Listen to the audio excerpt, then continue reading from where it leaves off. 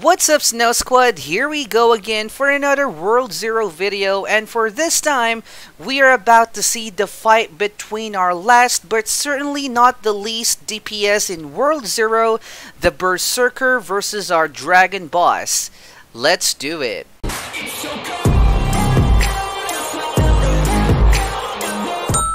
Before anything else, make sure that you have already subscribed to our channel and do not forget to turn on that sweet notification bell for you not to miss any of our fun videos, and soon I'll be back streaming some Roblox games, so stay tuned guys. Anyway, going back to our Berserker class, we got here pretty much another dual weapon wielder, but this time it is an axe rather than swords. For its skills, we have here the aggro slam, where he leaps towards the enemy, dealing burst damage, followed by the fissure, which raises magma from the ground that also inflicts burn, and lastly the giga spin, where he spins his axis around, dealing damage every time it hits the enemy. For its ultimate, it's kinda different from the other two DPS classes that we've seen, because this time it's kinda like a big buff skill, but I'm telling you, man, it deals a lot of damage. Anyway, without further ado, let's now fight that dragon.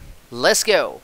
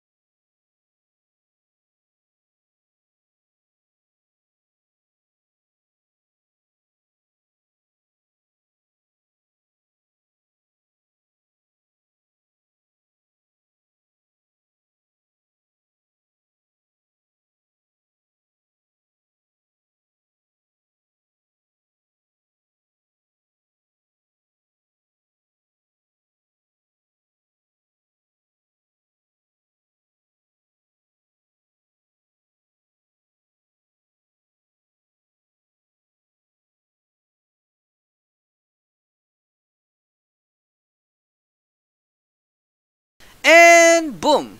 That was it. As easy as that. As you have seen guys, this Berserker class deals a lot of damage, especially when dealing some critical damage. The only bad thing about this class perhaps is, except its aggro slam, two of its skills are very slow casted, which makes you vulnerable on your enemy's attacks since there will be no way for you to dodge them. Having a good armor is a must on this class for you to use its full potential, kinda like a gladiator who is not scared of being hit. So there you have it guys, that is how the 3 main DPS perform against the strongest boss in World 0 at the moment. If you haven't watched our video about the 2 other main DPS against the dragon, just check it out in my channel, and I hope that this will help you to pick and choose which class based on what playstyle you prefer. And as always guys, stay cold! Peace out!